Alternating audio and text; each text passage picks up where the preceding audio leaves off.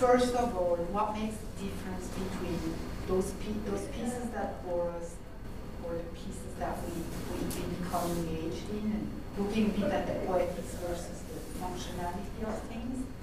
There is one paper I wrote with Lira Nikolovska on interactive furniture, so we try to look at also the poetics of interactive furniture versus the functionality. So we took examples of, like massage chairs versus pieces that are actually contextualizing the same kinds of things that the chair could do and use the same technology, but put them in a context. That is so beautiful about your work. Put them in a context in which it just becomes a displacement that becomes funny. So some examples are the interactive tape that avoid you when you get close to them. There is a beautiful tape that Lira has built that is, acts like a sort of very subtle psychotherapist that unveils in very discreet ways some of the dynamics in a conversation. So for example, if we sit at the table, we have little lights that go across the table, and it just notices who is talking. And the light always goes from who is talking to who is the listener. So that after a while, if you are attentive, it's not in your face, but if you are attentive, you can actually start noticing, my God, it's always the same one talking. And there are many examples like this that exist. There is work that has been done also in spaces where some aspects of people's conversation are captured and that unveil otherwise hidden side of what you notice when you are engaged in a conversation with people.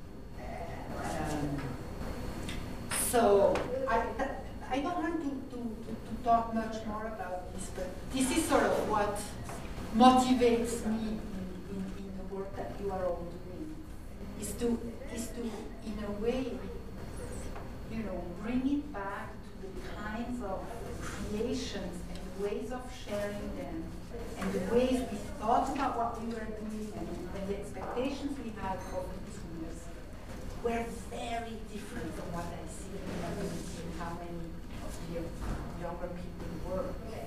And I think that the kind of work that you are doing is, in a way, a little bit at the forefront.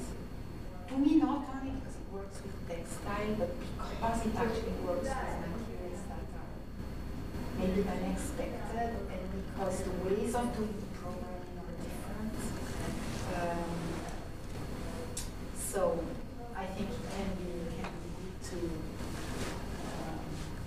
contextualize some of the work that you are doing. Play this what-if game. Put them in different contexts and so on, but also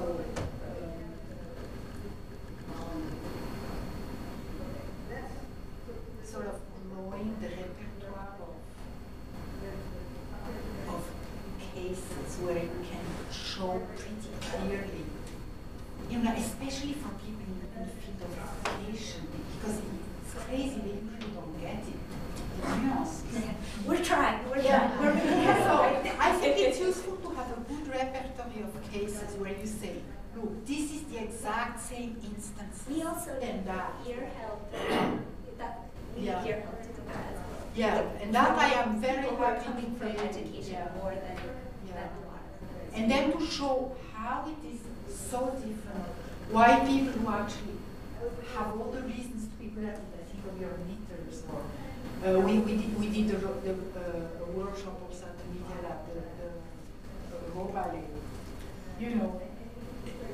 The children are much better at making these moves. They are less afraid of moving between what some people call programming, and the kind of programming that Mike has been talking about in Como, where it's this on-the-spot programming, right, where you don't program out from your command center outside of the context in which you work uglily, but you are actually in the context and you program something while you are actually acting in this context and change the situation.